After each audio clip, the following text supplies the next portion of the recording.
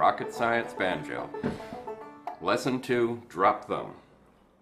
Drop thumb is identical to playing on the 5th string.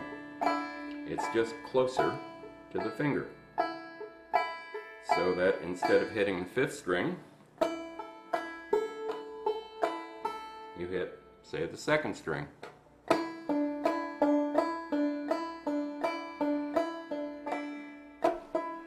All you do to change what string you're hitting is change the distance between the thumb and the index finger.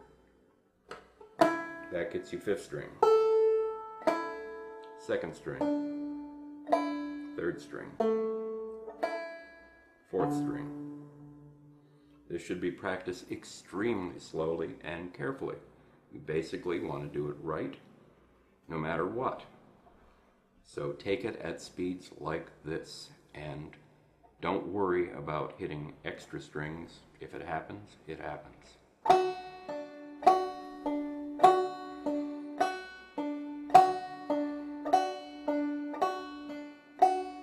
If you can't get it exact at that speed, slow it down to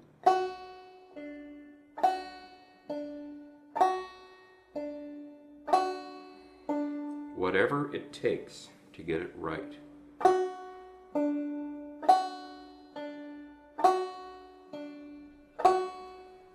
Only when you're 100% confident of that do you move on to any other strings.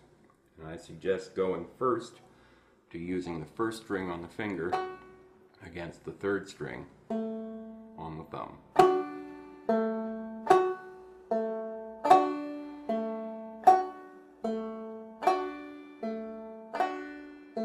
Notice this is still rocket science. It's still the thumb snapping forward to cause that hand to snap back.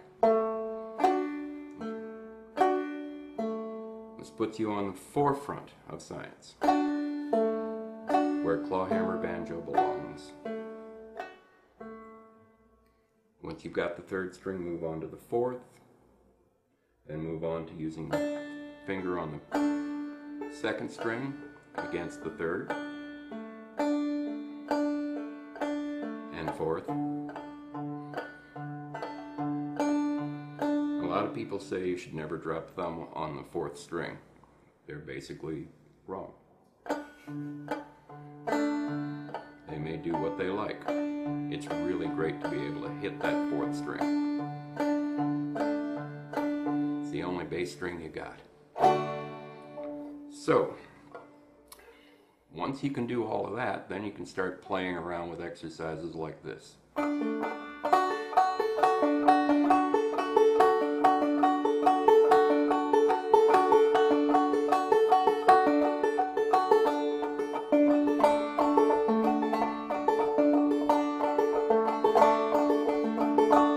Anything to get your hand working and doing that motion on the inner strings with the thumb. Once again, family problems.